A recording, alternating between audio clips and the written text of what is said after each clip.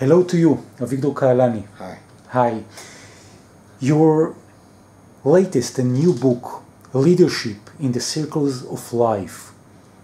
Many thousands of books already sold here in Israel. And you are meeting many leaders from around the world while you are lecturing. In Israel, China hopefully, United States, Canada, Central America, Panama. And people are asking you, what is leadership all about? What answer can you share with them? Look, so leadership is to convince people to join you and to convince people to do the work that you want to do. And the highest level of leadership is during the war, to lead people behind you or in the front of you to do the mission and to take the risk of their life. Leadership it's very complicated.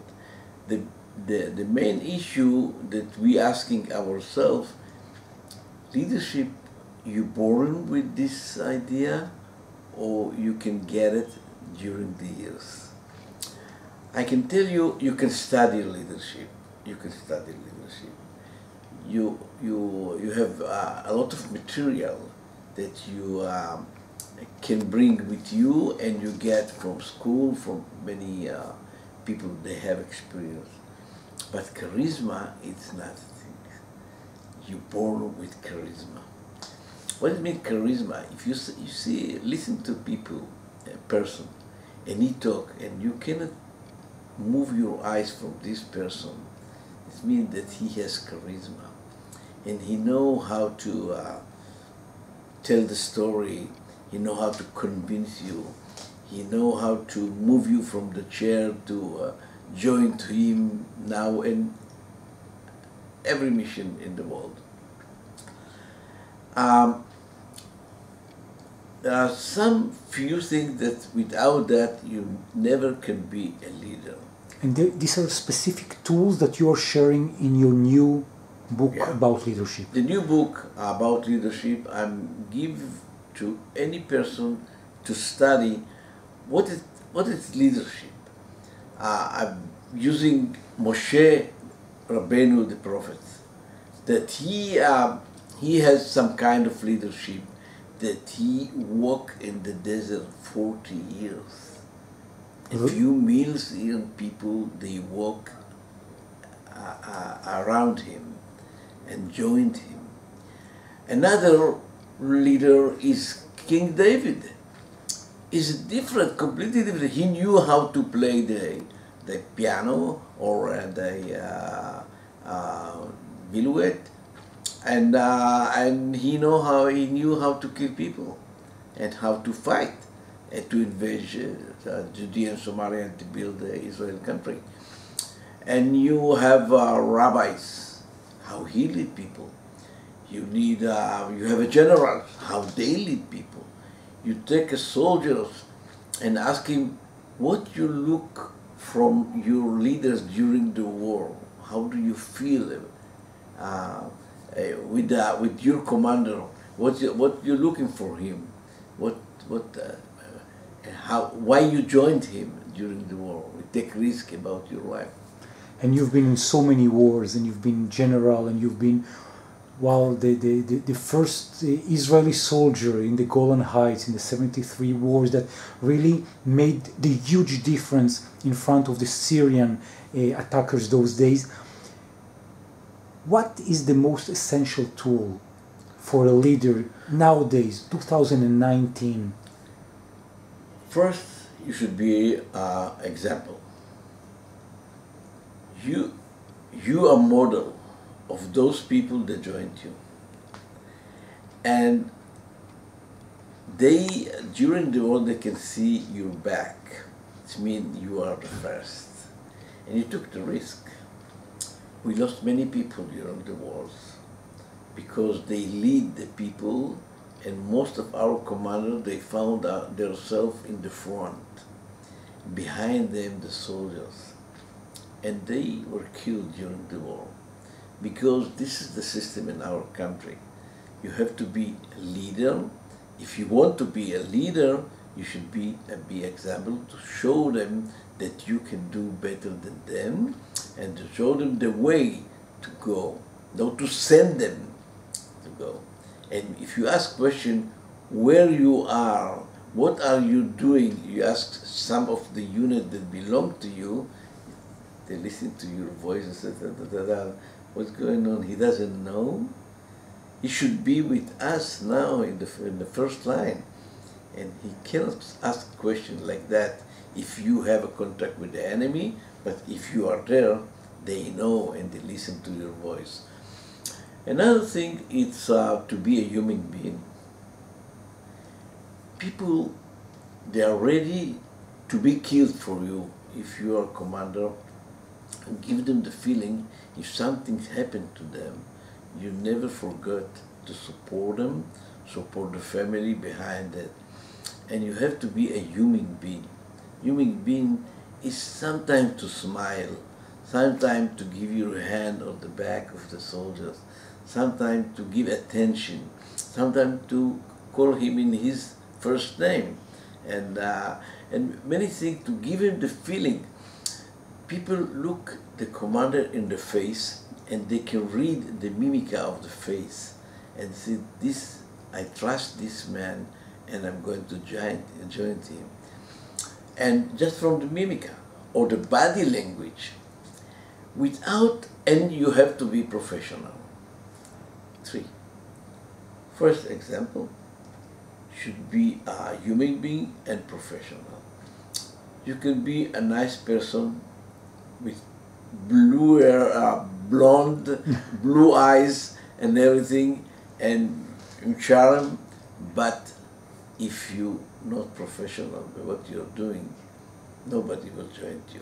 If you don't know how to read map, if you don't know to navigation, if you don't know how to operate the tank, the aircraft, the tools that you have, the weapons, your soldiers immediately they can find that and they don't trust you. They said, oh, he's a nice man. He's a nice man, I give him my sister. But please, I wouldn't like him to be leading me. Yeah, if he's a nice man, I give him my sister. They can then get married. But to join him, to follow him during the war, and he will give me order to send me to the fire in the front of him. If something will happen to me, he's going to take care of me. He will fight to evacuate me from the combat if something happened to me. And this is, you should be a professional. Professional to know what all these small details, maps, weapons, to the navigation, to how to talk. Sometimes, you lead people from the ears. Just it. They listen to you, they don't see you. They listen to your voice and they understand you're scared or not. You talk like in the radio, like you read something from the paper. It's not from your heart. It's not from your heart. You can, if you ask question because you want to know, or you call somebody in his name and he said, oh, he can see me now and I'm far away from him and he think about me. This man is ready to do everything for you. This is what I'm trying to give in my book. I tried to find the way, the formula that all the leadership, even a mother with 13 kids. She's the leader. She's a leader. In the morning to take all the kids to the kindergarten and the school. And many kinds of leadership that you can find. People in the war, people in industry, people in the school, people from the Bible, and the government. Oh, look, Prime Minister, he's a leader, he's a leader. But one of the problems, when you go up in the jobs that you get, the duty, you cannot touch the people. And you, one of the problems, take the prime minister, even in Israel, he want to touch the people. He want to, to shake the hand, but all the security around him don't give him. He's not allowed to come. And now you have to use the communication system, the press, to support you. The social networks. And you know that because you've been in so many unique conjunctions in the state of Israel, also a member of the Israeli Knesset, also the minister of Israeli internal security affairs. So you know that it's a huge challenge to manage huge systems and yet to be enabled to create a contact with the person. When I was platoon leader and company commander, it was the easy way to lead my people. After the battalion commander and brigade commander, it's some difficult because I have many commanders. They listen to me and they give the orders to the soldiers. When I was division commander, I was far away from the soldiers and I want to touch them, I can't.